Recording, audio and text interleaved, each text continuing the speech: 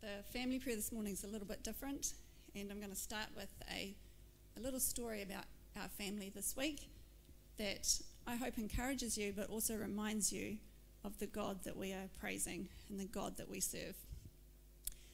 So this week, Fletcher, our 8-year-old, had to have a tooth pulled out, and it wasn't very nice for the poor little lad. And we got to the dentist, and unfortunately I'm not going to go into too many details because I don't want to scare anybody, but it didn't go to plan and it became a little bit traumatic for the young lad. We got to the point we'd been there for over an hour and the tooth was not cooperating, and there was no option. It had to come out, unfortunately.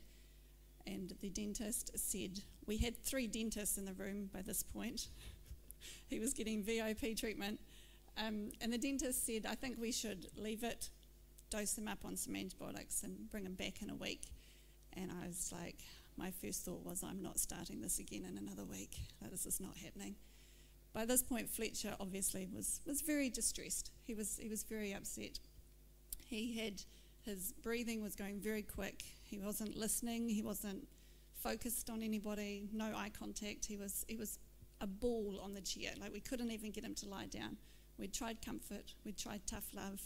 We'd tried a bit of everything. Bribery. It's really bad to bribe at a dentist that you'll give him a lolly when he gets home, but we tried everything, and he was a ball, and he just wasn't happening. So when the dentist said we'll come back next week, and I thought, no, that's not happening. And I said to her, and to be honest, it's not something I've done before, and it took a little bit of guts, but I said to her, you're just going to wait a minute, we're going to pray. And I don't know what she thought of me. She looked at me a little bit funny, and then she said, oh, okay, and she kind of moved back a little bit. And so I got down next to Fletcher and I started praying over him. And it still kind of blows my mind a little bit, so just bear with me, I'm sorry. The presence of God filled that room like I have never felt it before.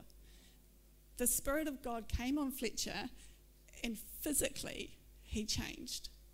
He pretty much uncurled on the chair. His breathing slowed.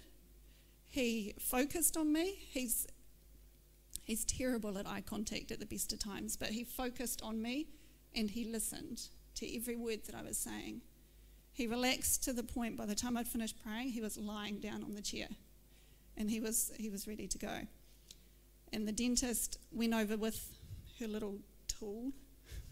I don't know what it's called. And she, just before she touched him, he popped his head up and he said, Mum, I'm still scared. And I said to him, did you hear what I prayed? And he said, yes. And I said, do you believe what I prayed? And he said, yes. And I said, God has got you. Lie down, we're doing this. When we say we, I was not part of this. The dentist put her tool in his mouth, touched his tooth, I think she said 2 times, maybe 3, and it pretty much fell out. And that tooth was nowhere near coming out. And he actually looked up and he said, is that it? So we've been here for over an hour, is that it? And I've talked to him since, and it was just, he felt himself change, and he knows that it was because we were praying. And it was just incredible. And not only did God show up and show his power, but I believe that he showed off.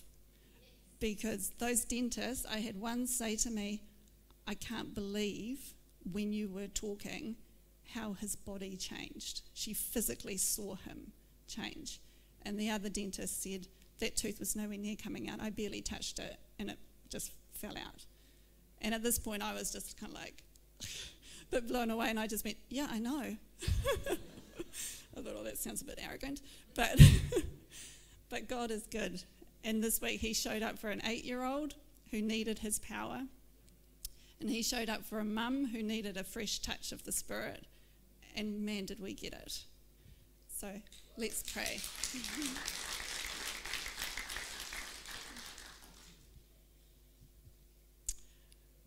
God, you are good. God, you are powerful. God, you are present. and God, you are working. When your son, Jesus, walked on this earth as fully man, he performed miracles that people witnessed. And I thank you, Lord, that you are still performing miracles today for people to see. Those miracles are happening in dentist surgeries, in homes, in cancer wards, in workplaces, and in churches. I thank you that miracles happen when we pray. I praise you that when we pray, you show up. You move and you change circumstances. Even if they seem unchangeable, you can change them. I pray that this week you will ignite the desire to approach you in prayer anew in each of us. I ask for boldness and courage for us to pray into situations, no matter how daunting. And I pray, Father, that we will see answers to prayer, tangible answers that leave us in no doubt that you showed up. And show off, Lord. I pray that your power will be shown this week, and I thank you for it. I ask that where circumstances need changing, that you will move. Lord, I thank you for your promise that you will never leave us, and Lord, I worship you for who you are and what you do. Be with us this week. Move amidst us this week, and may your presence be tangible and be revealed to us. In the mighty, mighty good name of Jesus Christ. Amen.